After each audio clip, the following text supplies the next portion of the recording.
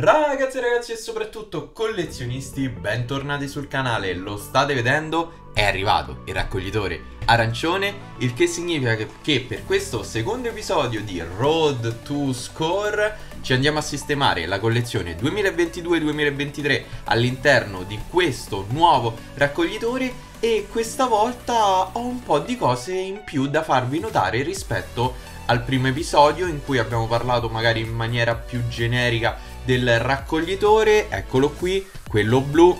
Mamma mia ragazzi, praticamente non entra nell'inquadratura. Se siete curiosi e ve la siete persa, mi raccomando, recuperatela, perché ragazzi purtroppo questa serie è Road to Score, quindi erano dei video di preparazione, saranno comunque dei video di preparazione per Score 23-24. Purtroppo ho una brutta notizia da darvi, perché ragazzi l'uscita è stata rimandata ancora. Io non so quando vedrete questo video, quindi non vi dico la data in cui è stata rimandata, ma magari ve la metto qui, perché tempo che magari monto il video, uscirà il video.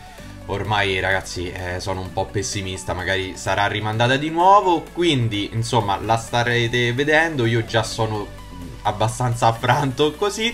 Comunque dai, non perdiamoci in chiacchiere, andiamo a sistemare la collezione, che se mi seguite anche su Instagram avete visto che l'altra sera me la sono slivata tutta, così vi ho fatto saltare il passaggio noiosissimo di slivare 300 carte. E niente ragazzi, dai, andiamocela a mettere in ordine, che vi devo far notare un po' di cose. Allora ragazzi, cosa vi voglio far notare?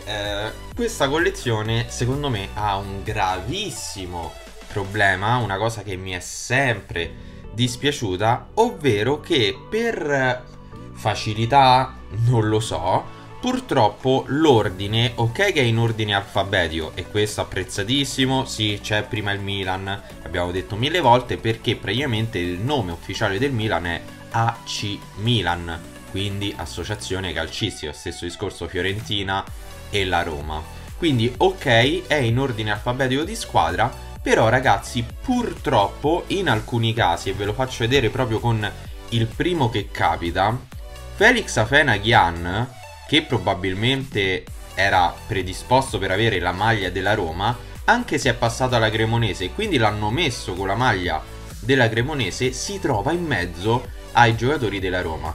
E questa ragazzi è una cosa che mi disturba, quindi sto per fare una cosa che mi disturberà ancora di più, ovvero non seguire l'ordine, perché le vado a mettere in questo ordine. Però nel caso in cui trovo Felix Afena che sta in mezzo alla Roma, lo andremo a mettere insieme ai giocatori della Cremonese, quindi lo metteremo qui dopo Chiriches, quindi diventerà la nostra numero 61. E questo discorso ragazzi sarà ripetuto anche in altri casi. Ad esempio qui abbiamo Barak, che viene dato alla Fiorentina, però ce lo ricordiamo, stava al Verona, infatti sta in mezzo ai giocatori del Verona, e quindi questo Barak dalla Fiorentina, invece di metterlo qui, lo andremo a mettere alla fine dopo Mandragora, quindi diventerà la nostra 21 e così via. Così almeno ragazzi, visto che le sto rimettendo in ordine, quando poi sfoglierò il raccoglitore le avrò tutte divise per squadre, e non che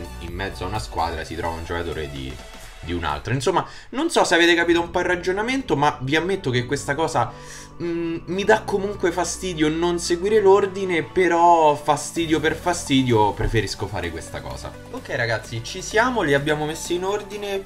Velocemente vi dico quelle che sono fuori posto, che sono, allora, eccolo qui, Felix Afena-Gyan, Antonin Barak. Qui attenzione allo Spezia, perché ce ne sono due, perché c'è sia Maggiore che Provedel fuori posto.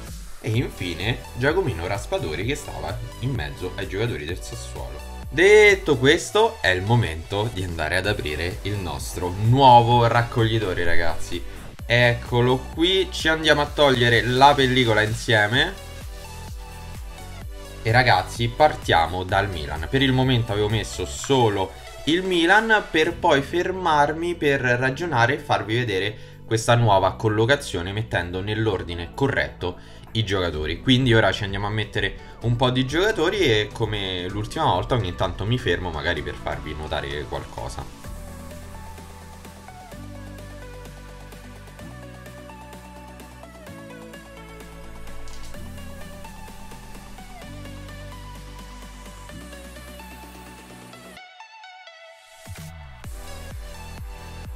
siamo arrivati alla rookie di Højlund, rookie veramente interessante.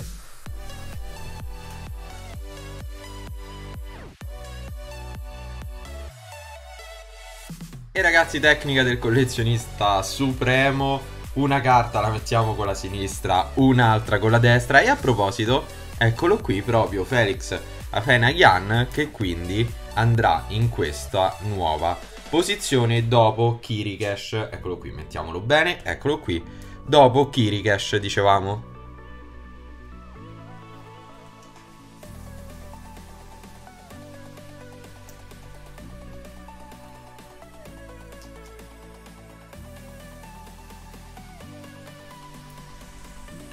E ragazzi, mi fermo un attimo allo Spezia e mi fermo particolarmente su Daniele Verde, perché come nel primo episodio vi avevo fatto vedere quell'errore di stampa sul retro, in questo caso vi faccio vedere, diciamo, un errore di stampa o comunque una particolarità sullo sfondo di questa carta di Daniele Verde.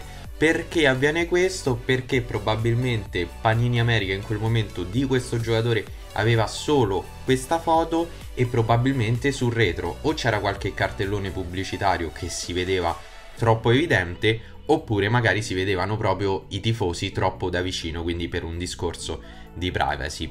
Purtroppo quello che ne esce fuori però è questa carta con questo sfondo che insomma un po' bruttino, voi che dite? Vediamo anche su Nicolao, e come potete vedere su Nicolao la parte sopra è originale e come vedete si vede un po' di tifosi, mentre la parte sotto, che vediamo è proprio la grandezza del cartellone pubblicitario, ha lo stesso problema di Daniele Verde, quindi probabilmente è più per un fattore pubblicitario. E ragazzi, sulla rookie di Kvara bisogna sempre soffermarsi.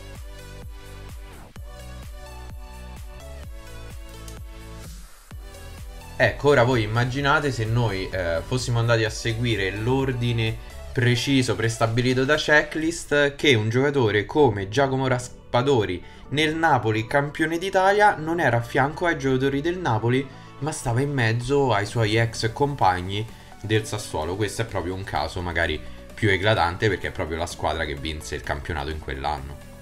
Finito di mettere le 100 carte base, mi fermo un attimo prima di andare a mettere gli inserti per ricordarvi quali sono le grandi novità di Score 2023-2024, ovvero le back true rimangono ragazzi, mentre gli all hands team non ci saranno più. Questo inserto non ci sarà più, o meglio non ci sarà più fatto così, perché al posto di all hands team ci saranno i keepers, quindi comunque un inserto sui portieri rimarrà. Altra novità qual è? Allora, hot rookie rimane, score team rimane. Purtroppo ragazzi, e questo mi dispiace, non ci saranno più i capitan,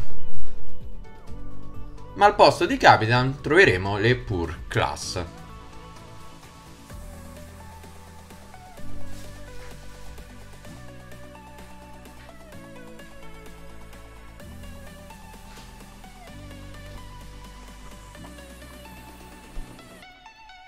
Anche l'ultimo inserto ragazzi è stato messo. Andiamo a togliere l'ultima pellicola. Ma che dite, la lasciamo?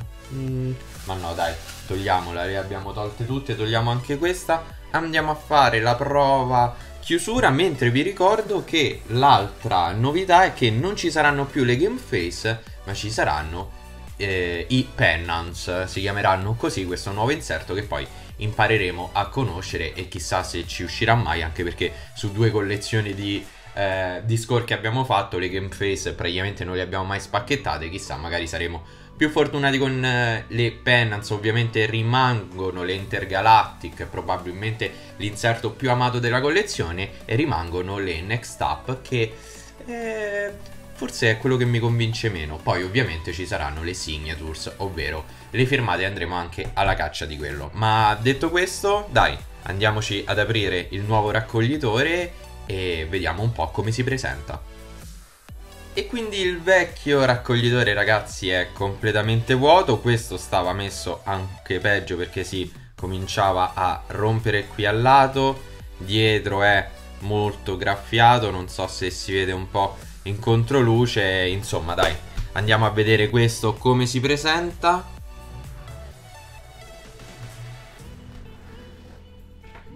E abbiamo all'inizio, anche in questo caso ovviamente ho lasciato la copertina avanti e dietro, il fogliettino diciamo illustrativo che ci dice come è fatta la collezione, insomma la conosciamo. Il Tony che poi avevamo trovato proprio in video. E andiamo a vedere insomma le basi, anche in questo caso ragazzi ovviamente lo sappiamo come si presentano, già ne abbiamo parlato nello scorso video per quanto riguarda score dell'anno precedente. Vale la pena? Sì, secondo me vale la pena se si può spendere questa cifra. Io spero che il prossimo video ragazzi riguardante score sia per le 23-24. Tra l'altro questo è l'ordine che ho messo, quindi Raspadori non ce lo troviamo più in mezzo al Sassuolo, anche perché ecco la maglia del Napoli. Fatemi sapere sotto i commenti cosa ne pensate di questa scelta, di questo ordine che ho deciso di fare. Qua le back through, inserto bello, mi convince meno in orizzontale. Gli all hands, hot rookie, peccato che l'ultima qua non sia hot rookie. A volte secondo me si fa poco caso quando progettano le collezioni al fatto che poi al 99% vengano messe in raccoglitori 9x9. Questa cosa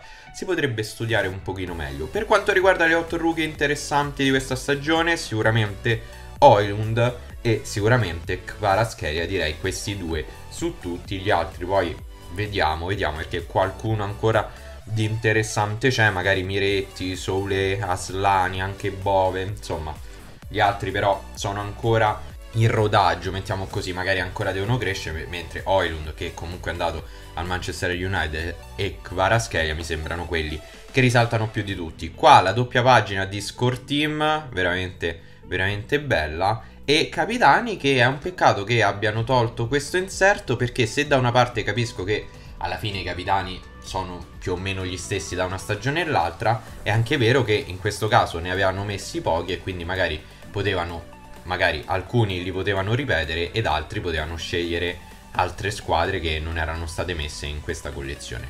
Detto questo ragazzi, alla fine ci rimangono solo 3 pagine vuote, quindi va bene così. Quindi la chiusura diciamo è abbastanza agevole anche con quelle 3 pagine vuote. Detto questo ragazzi, a me non resta che ringraziarvi, soprattutto voi che siete arrivati alla fine di questo video, e speriamo davvero che Score 23-24 non abbia altri posticipi e che quindi possiamo vedere questa collezione su questo canale e non solo il prima possibile. Buona giornata ragazzi.